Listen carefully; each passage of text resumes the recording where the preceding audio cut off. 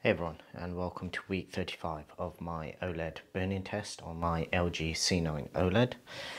As with all the recent videos, what we'll do is we'll start with the hours usage. So UTT showing just there. We've got 1408, so 1408 hours. OLED complication count is 268 for the mini pixel refresher and 1 for the major pixel refresher. Right, so with that, I will exit out of this and just restart the test. So first thing I'll do is just make sure we're in focus and the exposure is correct. Just about there. Okay, so usage for the past week has been mainly gaming. From the point when I actually recorded the video, which was, I believe it was on a Saturday morning, there was roughly about, say, 4 to 6 hours of sports, basically football, that I watched on the Saturday and the Sunday, and then the rest of the week would have been mainly just gaming. My son has been playing more mixed gaming recently, so the actual usage has been slightly different, but nevertheless it was still gaming, it's still static content. We did watch a movie last night, so it got a little bit of variation there, but for the most part, not many hours put on it in the last week, and also obviously all of these sort of content was very similar. No issues, as you'll see from all of these screens. No signs of burn-in, no dead pixels, no banding, no vignetting, nothing that wasn't visible right from the very start. So on some of the grayscale slides very early on, there was a little bit of banding that I did notice when I first got the panel. That's when I actually ran the major pixel refresher. So as this screen is just coming out of black into white, and I'm not sure how it's going to come across on the actual screen on the phone, because I tend to turn the lights off in order to get the most accurate picture. It tends to dim the phone screen, so it always looks dimmer on the phone screen than it actually ends up recording, but I'm hoping that it does come across same as what I'm seeing. Now, as always, I'll just recap as to why I make these videos. So the main reason for making these videos is to give people who are either potentially looking to buy an OLED, or somebody who's basically bought an OLED and is having second thoughts, it just help them make a decision in terms of whether this particular type of technology is right for them.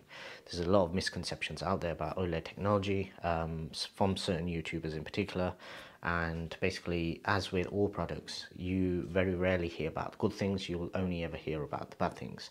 Therefore, the myth of OLED burn-in and being completely unusable in today's day and age, where you've got consoles and you're gaming and you're using it for sports, and also PC usage as well. Now that LG have obviously pushed the CX or the C10 series as basically gaming or PC monitors, if you like, with the 48-inch. So for that reason, I just wanted to make this series. That's obviously the first part of it. The second part of it is literally for me to be able to track week by week the progress, what the performance is like on this particular set. And obviously, while it's a tiny pool, it's literally only one number, it's just one set, it will still give people an idea in terms of if you were to use your TV as a normal person does, so I don't baby the TV, we still use it for everything that we want to use it for, then how much life can you expect to get out of it? So as you can see, this is week 35 and it's basically perfect.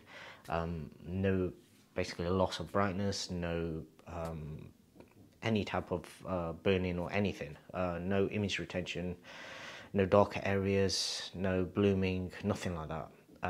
It's still basically as good as the day I got it, if not better, because of that major pixel refresher. Now, when it comes to the mini pixel and major pixel refreshers, there is a little bit of conflicting information out there. So some people have contacted LG elsewhere in the world, so in America and other places, and they've been told by their sales reps that the best option is to actually go and run manual pixel refreshers every now and then. That's actually contrary to what I've read and what I've been told, which is the manual one you want to avoid running. Basically, it'll automatically run one at 2,000 hours. That's basically, you don't really have a choice about that. You can cancel that, but it's not recommended.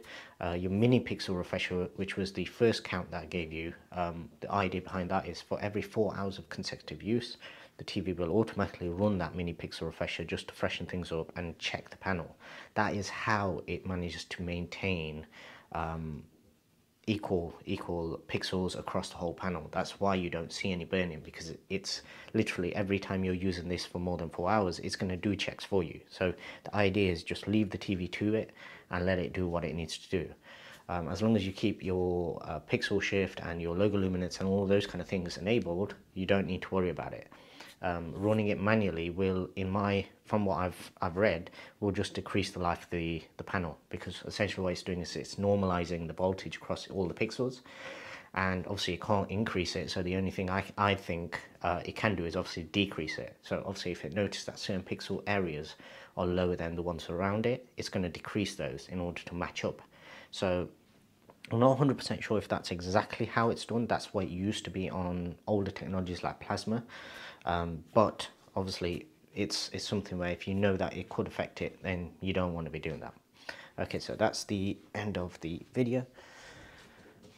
As we say, everything looks good, so I will see you in the next one.